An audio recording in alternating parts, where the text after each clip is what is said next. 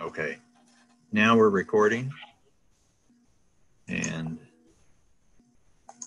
I'll go here. So we talked about fungi and the life cycle. So we don't really need the general life cycle is spores land on a suitable substrate. They germinate, form mycelium. Mycelium are composed of hyphae, and then it forms a fruiting body, either sexual or asexual, and creates more spores, and that's the life cycle. That's as deep as we need to go. And then we did pictures of various things. And my favorite of the hyphae penetrating the cell wall in wood. And then wood-destroying fungi, we went through the main three: brown rot, white rot, and soft rot, right? Professor, we are not able to see the slides. Oh. Why not? Okay. Sorry, there's a lot more steps in teaching in a pandemic. I thought I hit share screen. Can you see it now? Yes, we can. Thank you. Okay. All right. So, we talked about mold being on the surface and not destroying the wood, but consuming the sugars and resins and things in the resin canals and things like that.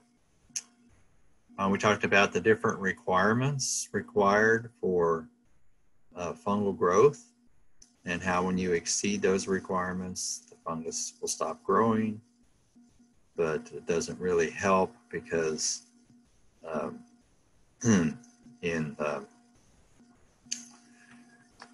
fungus will grow just fine in the conditions that humans live in. And we talked a little bit about bacteria and how they don't really do much in terms of reducing the properties, but they can reduce the pit. They can consume the pit membrane and make the wood more permeable.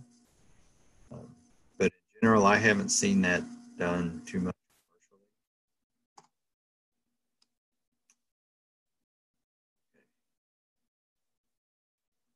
We moved on to wood-destroying insects, so termites and ants and bees and wasps and beetles and the different orders. So termites are social, right? And there's three different kinds that we looked at: damp wood, subterranean, dry wood.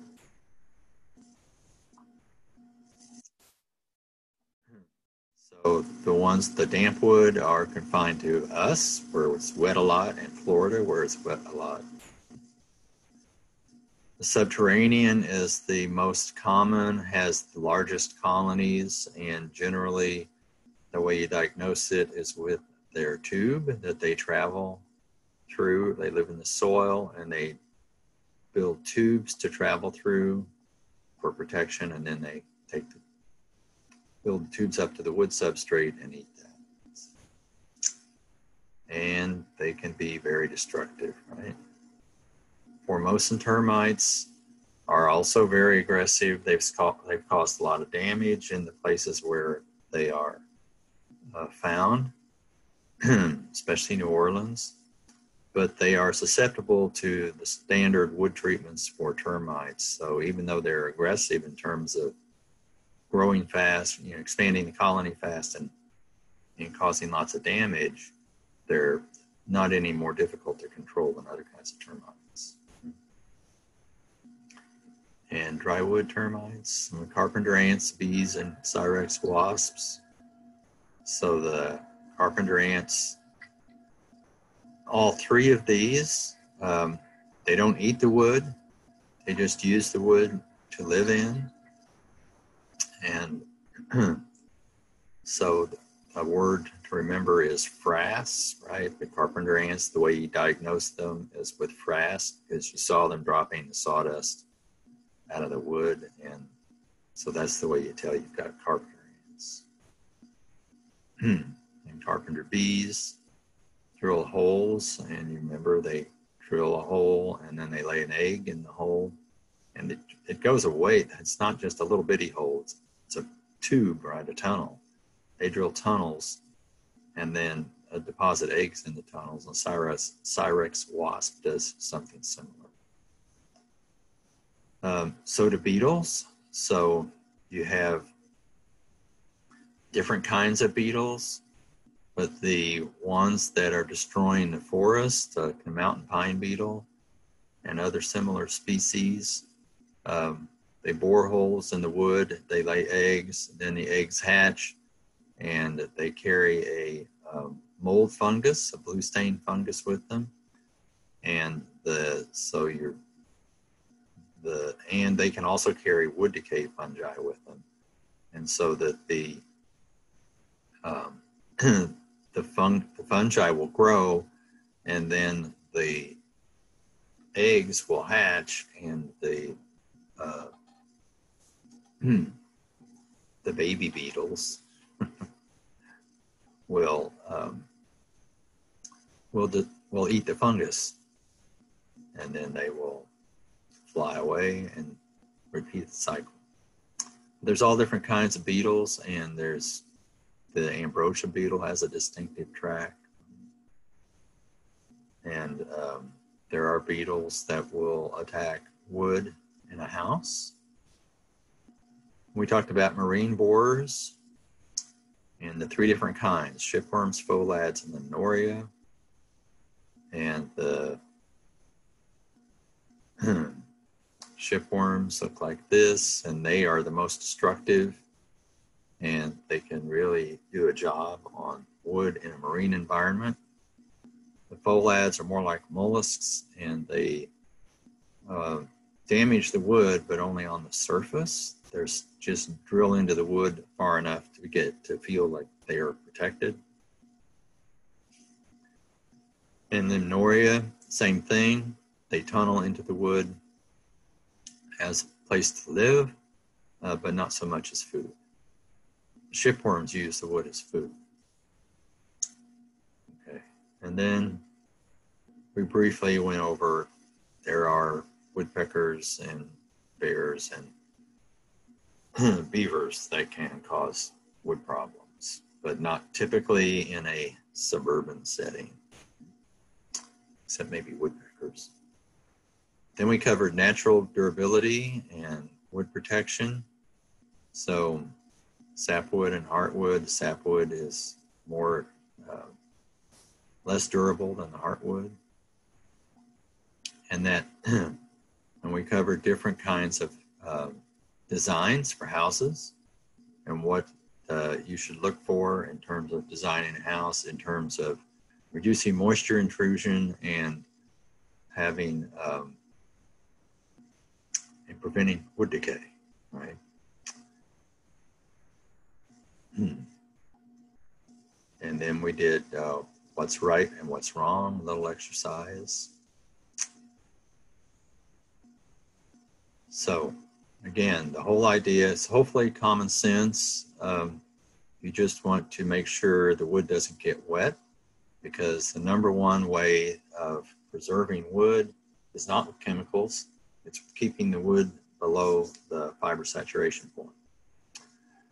And we looked then at treatments, wood treatment. So there's different kinds of hazard classes here that are listed. And there's some very nice buildings that have lasted a long time.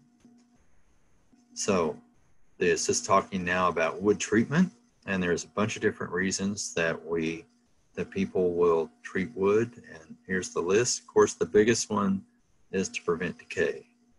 And there's short-term and long-term, and ground contact and above ground, right? So this is what you don't do, right? And dipping is short-term, you dip it. You don't use pressure treatment for short-term. And then there's different ways of treatment. So these different ways of treatment, we discuss those. And the one applying toxins and creating barriers. Probably applying toxins is by far the most common type, and the others are kind of niche in the marketplace. So treating cylinder and thermal treatments, right? So thermal treatments are a non-toxic way to provide some prevention of decay of wood. And then there are barrier treatments like paint. So very common, you know, you have a wood house, you paint the house. And water repellents also similar, but also plastic coatings and wraps are done, especially on utility poles because of the high liability involved in that application.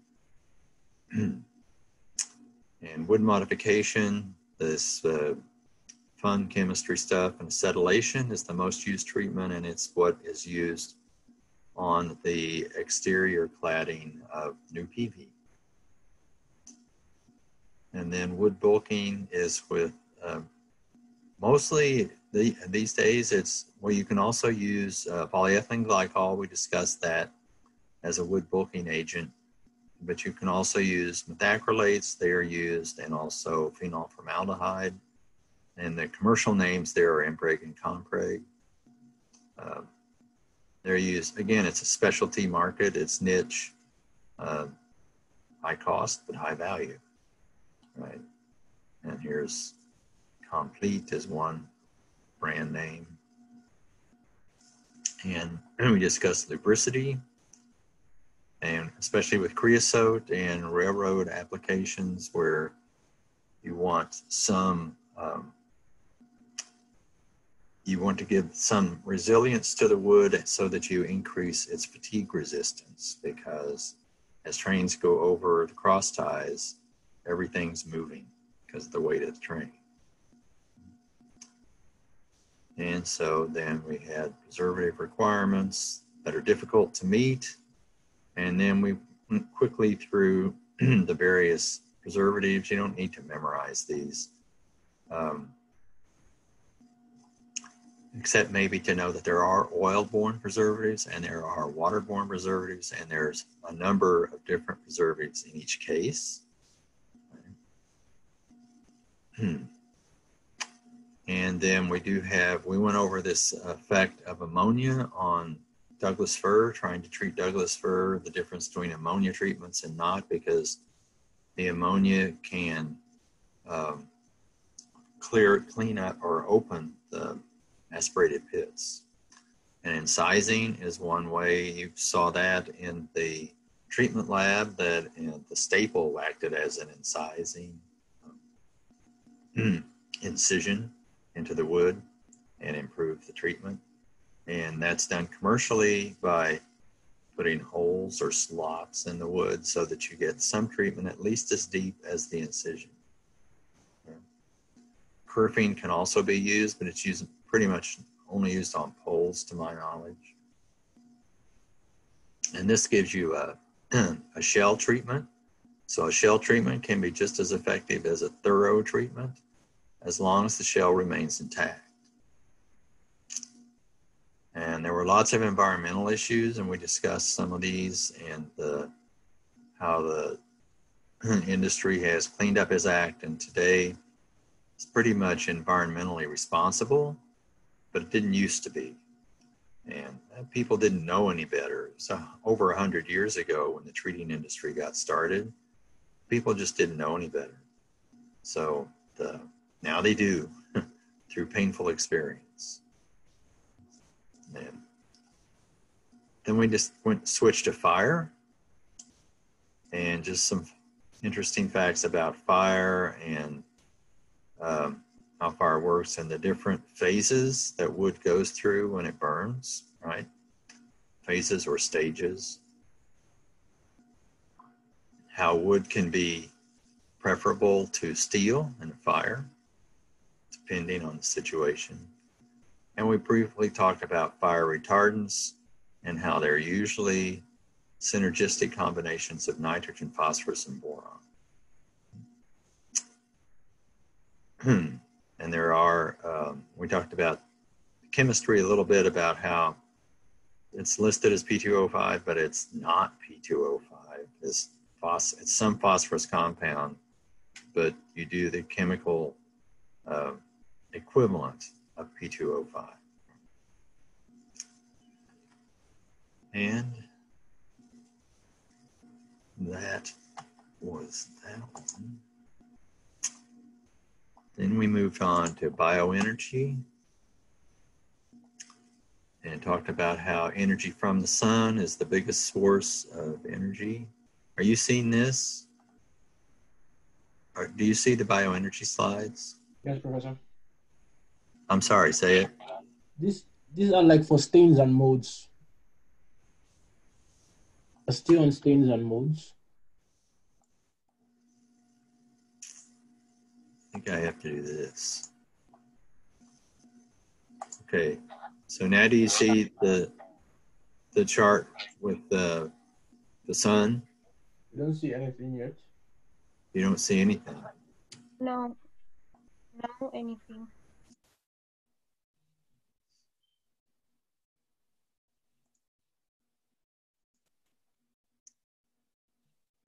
Okay, so share my screen.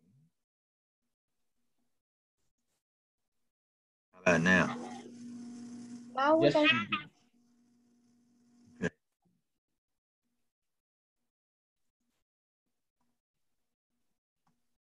Okay, so we talked about the different types of energy, focusing on bioenergy and how the sun is the biggest source of energy.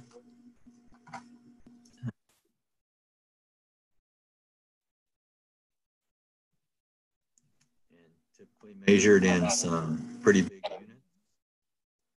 How solar is increasing and the wood biomass is not increasing all that much. Right. There is a move to renewables, and coal is decreasing. Then we discussed the 4 different types of bioenergy that we covered here, remembering that this isn't everything, but it's the major ones, and it's the ones that I want to discuss in class. So direct combustion. And here, there was some confusion about this in, within the labs, I think, in some of the lab reports. So,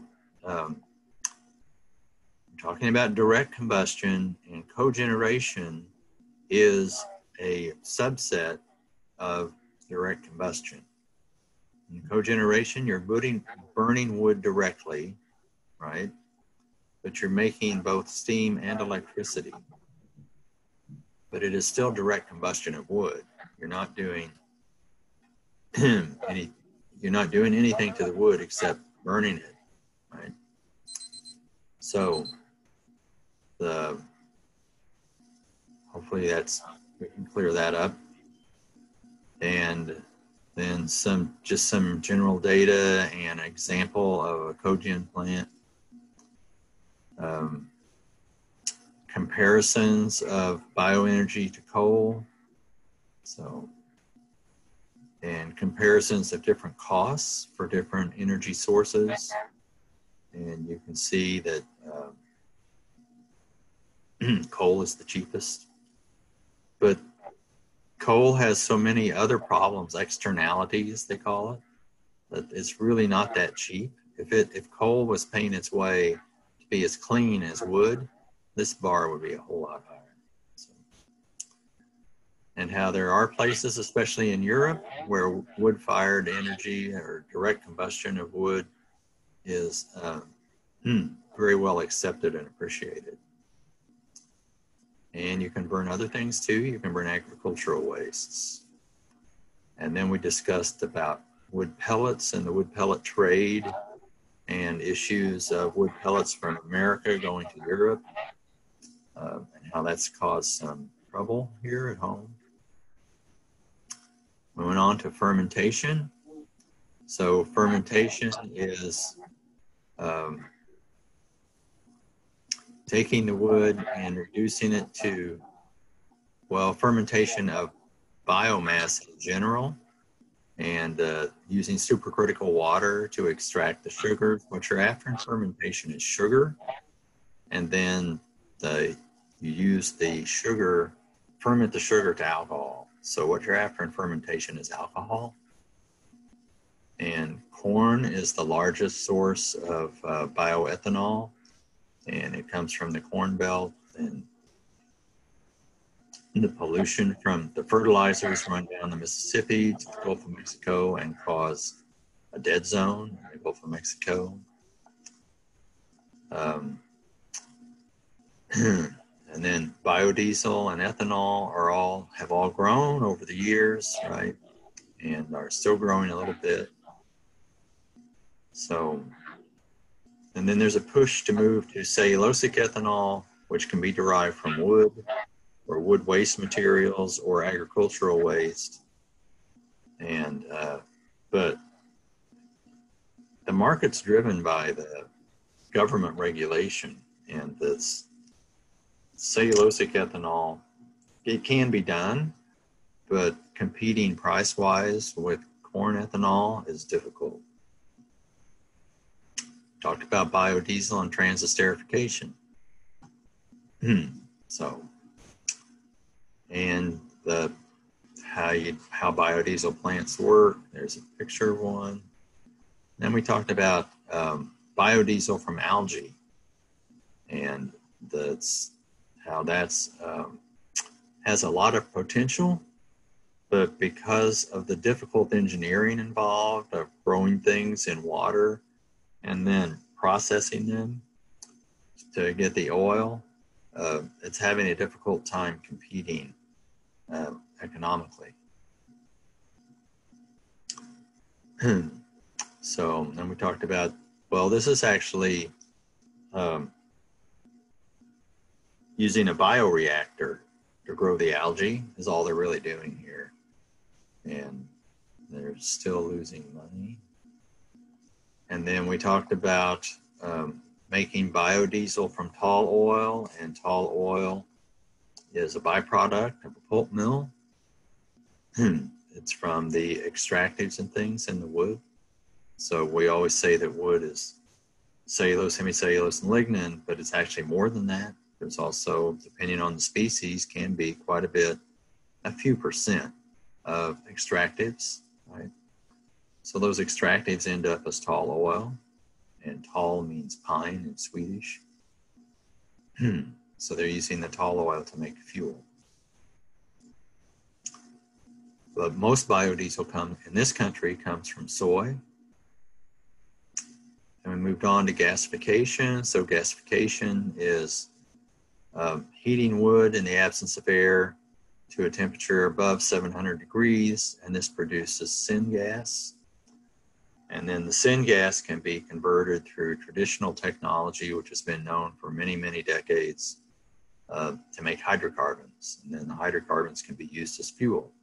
And here's an example of the different hydrocarbons, a chemical name and a common name. Pyrolysis is similar, except it happens at a lower temperature, and you get three products from pyrolysis instead of syngas. You don't get much syngas. You get a little bit, but not much. The main product, you get a gas, liquid, and solid, right? And so in the lab, I ask you to compare it to literature values. The thing of it is, the literature values are all over the place. So people are getting, depending on how they run their reactor, they're getting all different kinds of numbers coming out. So comparing it to literature values is like, I don't know. I have to figure out a better question to ask on that lab. There's slow and fast pyrolysis. Fast pyrolysis optimizes production of bio-oil. And torrefied wood is basically just pyrolyzing wood, making char, biochar, and it can be used as a drop-in replacement for coal and coal-fired power plants. fun video that I think you had to watch on your own, if I remember right. And charcoal, of course, been made for many years, made from wood, and it's a biofuel made by pyrolysis. And then there is new technology coming along. We'll see how things work out, hopefully well. So concept of biorefinery is the analogy to the oil refining, petroleum refinery, and talked about that, and bio-based chemicals. So we covered PLA, which is still the market leader in terms of biopolymers, but then also tall oil. So we talked about tall oil being used to make biodiesel, but that actually competes with the existing markets of tall oil being used to make chemicals. So a variety of different chemicals can be made from tall oil. They're generally used in various different resins and some other applications. Right? And then just some examples here, because there's many products that are bio-based. Many different bioproducts are available. Tried to give you some for biopolymers, something to refer to in the future if you need it. And then we talked about PLA a little bit, and PEF, which I think is still a bit too pricey to totally replace PET. I don't think it's taken off the way they hoped, but it is a bio-based alternative to PET, which is water bottles. It's number 1 on the recycling code. I think it's number 1. And then the Fraunhofer people have come up with a way to plasticize wood so they can make various things out of pure wood. It's just wood. So, although I'm not impressed with the properties, it's 100% wood. And then carbon fiber from wood is, people have been trying to do it for more than a decade, and without a whole lot of success, right? Some success.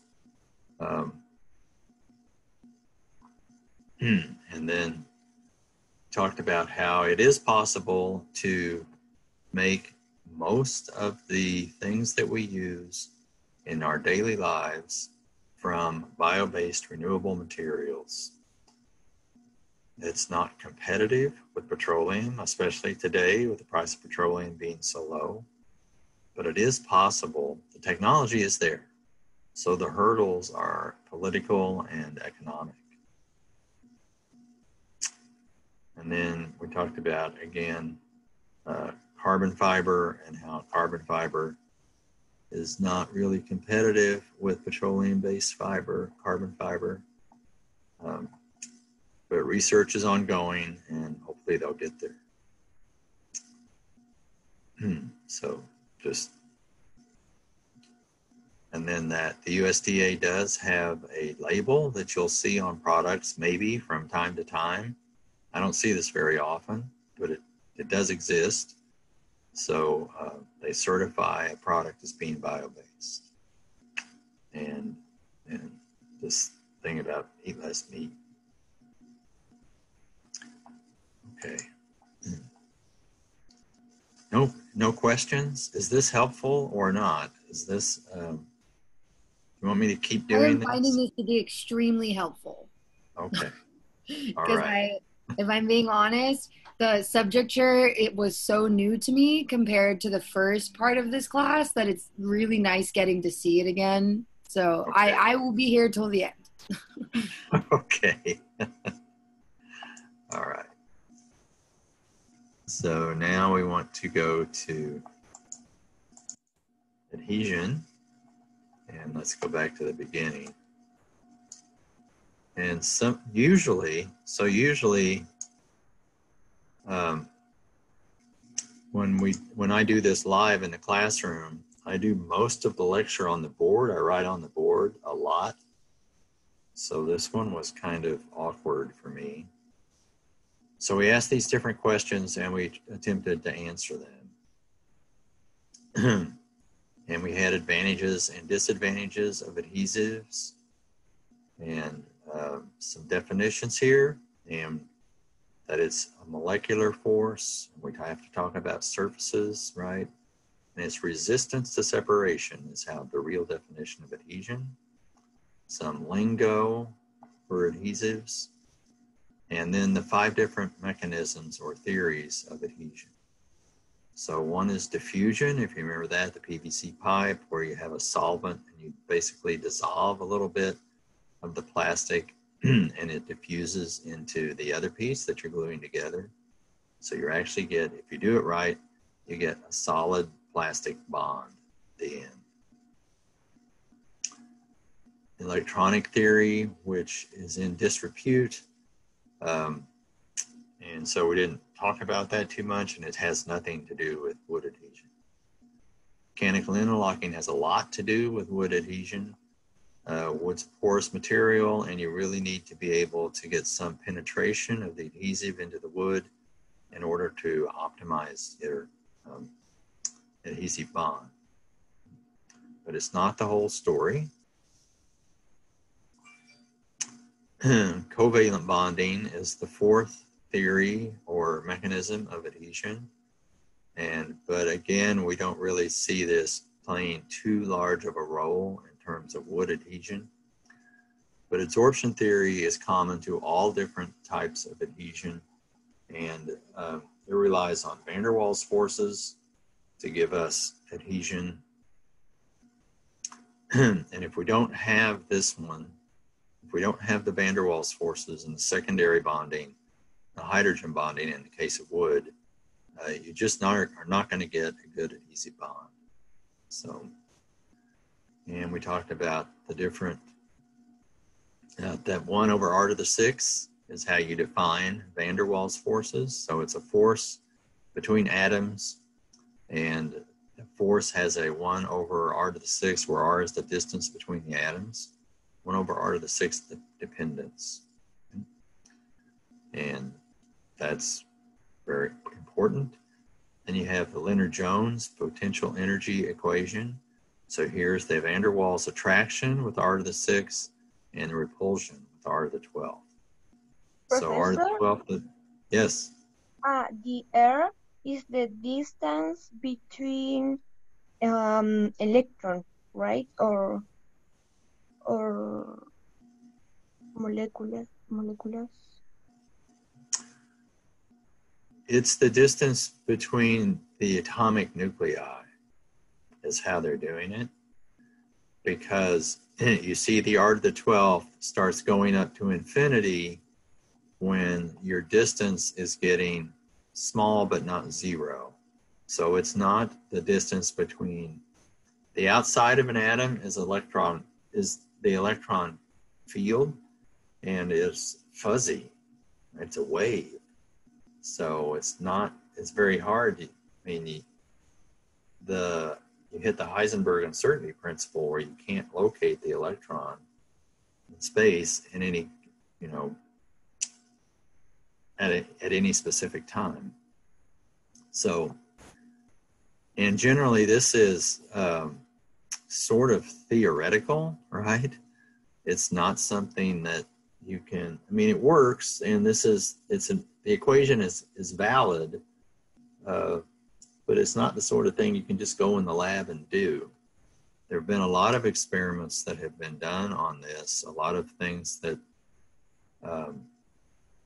where they have machines that they can take surfaces and they can move the surfaces very close to each other and measure the force. So it's been done for surfaces, but to atom is kind of tricky to do, right? Does that answer your question? Yes. Okay. Thank you. Yeah. And then we talked about geckos and how the geckos use van der Waals forces to make their feet sticky. And then the next thing that's important in wood bonding is hydrogen bonding. So we discussed that. and how electronegativity plays a role in hydrogen bonding, and how hydrogen is so special because it's number 1 in the periodic table. And so it only has 1 electron. When you move that 1 electron, you now have a proton. It's the only atom in the periodic table where that's the case. So it's much smaller and it moves much faster because of its smaller mass. And that gives it a special properties, and it allows for the hydrogen bonding. Right? And hydrogen bonding is not only exists in wood, but DNA, RNA, alcohols. We had some data here that show as these intermolecular forces increase, as you go from nonpolar to polar to hydrogen bonding, you increase the cohesive energy, because the boiling point is a measure of the cohesive energy in the material. So as you go nonpolar to polar to hydrogen bonding, you get very much increase, you get these huge increases in cohesive energy. And some data for the bond strengths. And again, I don't require that students memorize equations. You can always go look them up. And I don't really require that you memorize numbers. Right? But to know that this hydrogen bond, oxygen, hydrogen, nitrogen, is stronger than this hydrogen bond, oxygen, hydrogen, oxygen. This one is the one that prevents cellulose from dissolving in water. And it's the one that's most common in wood because there's not any nitrogen typically there's not any nitrogen in cellulose or hemicellulose or lignin. But you do have these oxygen, hydrogen, oxygen bonds. And this oxygen, hydrogen, nitrogen bond is stronger. And that will give rise to some really interesting chemistry and allows for some things to happen that would not otherwise happen. Okay? And then we talked about surface energy and how the forces at the surface are different, right, than in the bulk. In the bulk, the forces sum to 0, but at the surface, they do not. And this gives rise to surface energy and a force vector that goes straight down into the surface. This results in if you're in outer space, it results in a sphere, right? So it's why a drop of water will be a sphere. A raindrop, because of the wind resistance, is more of a teardrop shape, right? So, but surface energy, and we had some videos about that. And we derived Young's equation, and also I used the pad, if you remember, to take we had a rectangular solid, and we broke it in two and gave the definition of surface energy. And then we derived Young's equation incorrectly, but it gets the right answer. Remember that these are, we use vectors here, assuming these were forces, but they're not forces, they're energies. But it gives you the right answer, and it gives you Young's equation. There's a picture. This is the same Young that did Young's modulus. And he also did some stuff with optics, and he also translated Egyptian hieroglyphics. Those were the days, huh? Yeah, who has that much time nowadays? That's right. So we have Young's equation, and it's one way, by measuring the contact angle, then it's one way to access the surface energies. Adhesion is between two materials. Cohesion is within. Right. So then we talked about polymers and how you make polymers, and you synthesize them, and you have this generalized equation here for a polymer. Common polymers, the recycling codes that you see, and more everyday polymers. And I like the term macromolecules for things that don't have a repeat unit, like DNA and RNA and enzymes, because they're coded, right? They have units, but the units don't repeat, they're coated. And some common polymers. The definition between thermoplastic and thermoset, you should know that. So it's by making cross-links so that the polymer chains can no longer slide past each other when you increase the temperature. So thermoplastics melt before they burn, thermosets burn before they melt. Cross-linking is not a night and day black and white thing. You have a continuous spectrum from completely thermoplastic to completely cross-linked. Thermoset cannot move at all. So depends on the amount, the degree of cross-linking, right? The number of cross-links. We talked about mechanical properties. The mechanical properties here of most adhesives are elastic plastic, and but there's a viscous component, right? So these things, you call it plastic, some people will call it viscous. And we did the silly putty and the happy ball, sad ball demonstration. And the reason it's important, and viscoelastic too, the reason it's important is it absorbs energy. Because what you want to do when you want to prevent fracture is absorb energy, and I'm sure Dr. Nairn taught you that. So the adhesive can absorb some energy and give you better mechanical properties. And we went through the various steps of putting wood together. So we had these 7 different steps, and the difference between flow and penetration is just the direction. Flow is horizontal to the wood surface, penetration is perpendicular. Surface prep is the most important, and that then the glue has to transfer from one to the other, because generally you only put the glue on one side. You need wetting, so you need a contact angle as close to 0 as possible.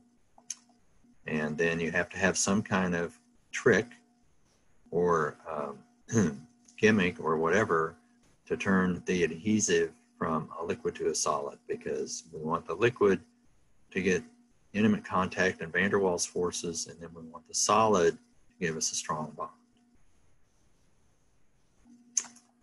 And we talked about, yes?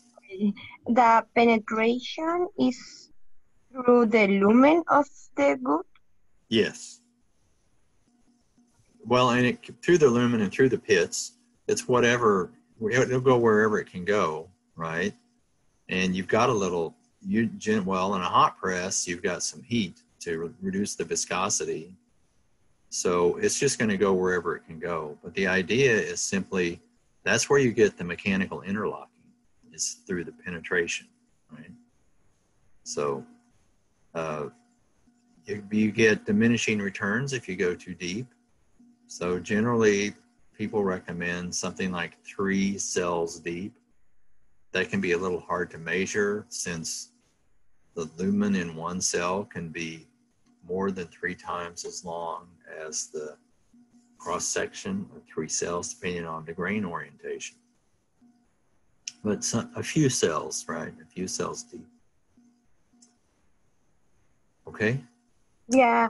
And we talked about how surface aging can give you problems with adhesive bonding, and how it comes from transesterification of the extractives on the surface when they contact light and air. And that if you remove the light and the air, then you remove this problem. It can be a real problem in the mill. And it's a lot of times it's a problem when you overheat the surface, so you run in the dryer too hot or too slow, and so the extractives have time to move to the surface and react and become hydrophobic, and so now you have a hydrophobic surface, and you don't get the flow and penetration that you need to get a good adhesive bond. Okay, so then we stepped through the big 3 wood adhesives here: urea formaldehyde, and benefits and advantages and disadvantages, phenol formaldehyde. And we did the chemistry, but as I mentioned during the class, I don't require you to be able to write out chemical formula or chemical reactions on a quiz, but you do need to remember that you have two steps for both UF and PF. You have methylylation and condensation, right? And for isocyanate-based adhesives, you have carbon dioxide generation in step 1. And in step 2, you also have condensation once again. So you do need to remember that because it's important. You have two steps, right? Step 1 is usually done at the adhesive manufacturing facility. Step 2 is done in hot press. Or, well, step 2 is completed in the hot press, put it that way.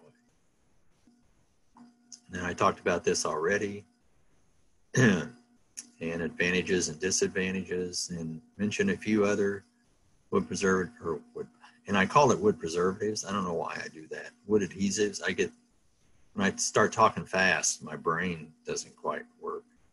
I've said wood preservatives so many times in my career that it just kind of comes out. So PRF is used for CLT, and you can also just have resorcinol and formaldehyde. And then white wood glue is polyvinyl acetate. We talked about just a few of the other wood adhesives, just to mention them, just so you don't think that the big three are the only ones. There's lots of different things that will glue wood together. Okay. And we talked about why resorcinol can cure at room temperature, whereas phenol cannot, because it has an extra hydroxyl group, so it's doubly activated. And I remember now that I made another mistake there.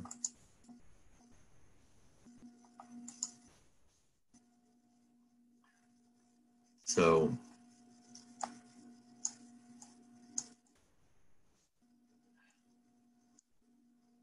what a terrible aromatic ring.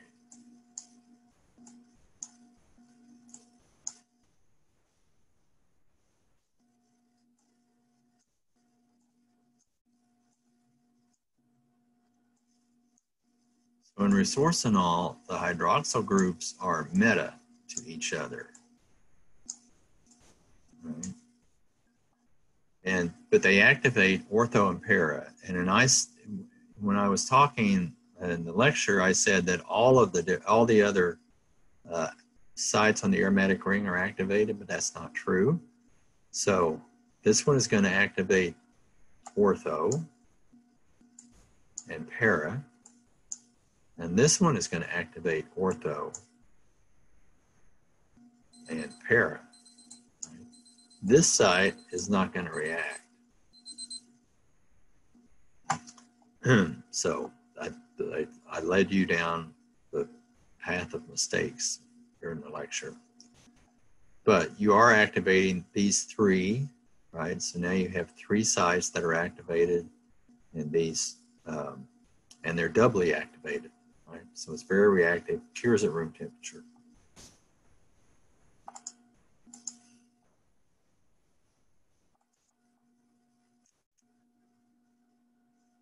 And that is that.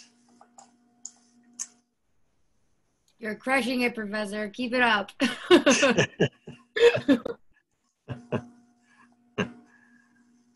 Then this morning we did composites. And so composites are, oh wait, I need to share the screen. All right. Where'd it go? Uh-oh.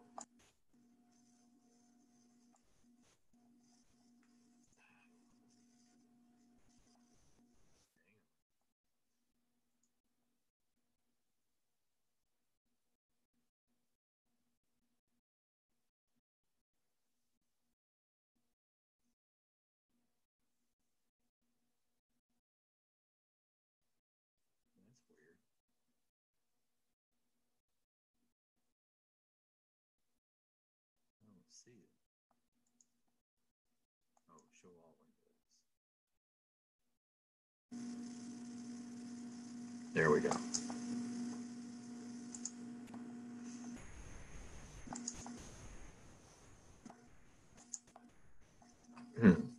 So this morning we looked at composites. Everybody see this blue screen, blue PowerPoint Yes. slide? Have you? Oh, well, skip the video. And composites have been around. The important things here are the way composites are manufactured, and it's the way you manufacture wood composite. It's the same way you manufacture any other composite, or I should say most other composites. Right? And you have these 3 steps. So that's industrial engineering. And an example there. Different kinds of composites or classifications. Forget about this. I'm going to change this. It's out of date. And and we talked about the different laminate. We talked about lamination, right? Plywood, etc. And the veneer-based panels and the different kinds. We just so that I would think maybe people aren't too familiar with overlaid materials and wood non-wood composites like wood plastic composites, but the other kinds, I think glulam beams and things like that, I think most people are in LVL. Most people are familiar with them. So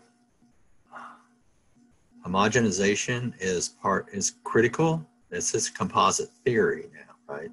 So the way you make a good composite is to make it uniform, consistent, and predictable. And you do that through this step of taking the wood, which is not uniform, not consistent, and not all that predictable, unless you just want to predict that it's going to be very highly variable, and breaking it down into smaller pieces of some kind, variety of different kinds, dozens of different kinds of wood composites, flakes, fibers, whatever, veneer, and then putting it back together. And if you put it back together in the right way. So we walked through Dr. Mashinsky's illustration of how you do this, right? So you combine the board, but then you break it down, you make smaller pieces, and you make a glulam beam, right? And if you look at the glulam beam, it's much more consistent, much more uniform. And it shows up when you plot it in terms of the properties here, right? So most of the properties now in the glulam beam are concentrated in a smaller area as opposed to the highly variable boards that are used to make the glulam beam. So then you plot it this way in terms of cumulative property. And the important thing here is that because wood is so highly variable, there's a 5th% limit value on the engineering design values for wood. And thus, this is really where the advantage of the composite comes from, because by making the composite because the composite's more uniform than the wood it's made from, it allows you to get much better properties, right? Better performance, and away we go. And we stepped through a few different composites and advantages and disadvantages, right? So in OSB, and how it is also oriented like plywood, and compared to plywood, it has advantages. It also has disadvantages. So especially that it can't be treated. Right? You can go buy treated plywood, but you can't buy treated OSB. And then particle board is interesting because the way you make it, the way you process it, can change the properties. So different moisture contents will give you different properties, and different press closure rates will give you different properties. And that's because as the mat doesn't have, when the mat closes slowly, the particles have time to rearrange themselves. But when you close it quickly, they don't have that much time. And so you mainly get consolidation or higher density on the surfaces as opposed to the core. And since most particle board is used in flexure, then this can give you a significant increase in your performance and your properties. Advantages and disadvantages, and then engineered lumber, glulam beams, LVL, PSL. There's a whole stable full of different LSL. There's all kinds of different things, and more coming. I think there's more coming. Every once in a while, something new pops up because somebody finds a new way to make a wood composite that's better for some application or a particular set of applications, and they get a business and they get rich and sell it to Weyerhaeuser and retire. And then I-beams, good example of a wood composite, and how useful it can be and how strong and stiff it can be. Right? And terminology, the flange and the web, you should know the difference between those. So reinforcement of glulam with Kevlar or carbon at the first joint between the outside board or lam and the next one. So, and then like CLT, you have issues with trying to get the glue to cure, trying to get cheap glues to cure, so you have to use a more expensive glue. It's not a problem then. Different fiber boards and the advantage here and disadvantages. We didn't have time to talk about CLT, so I don't need to cover that, but I think you all, most of you, are doing your research on CLT. You probably know more about it than I do. I hope so. And I think that's everything we covered in class. Are there any questions now?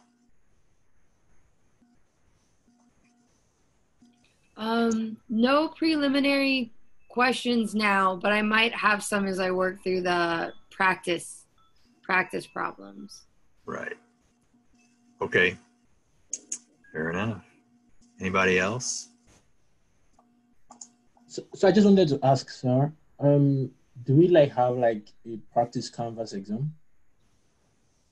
There should be already. If there's not I'll double check. There should be a practice exam already on Canvas. If there isn't, I'll put it there. Yeah.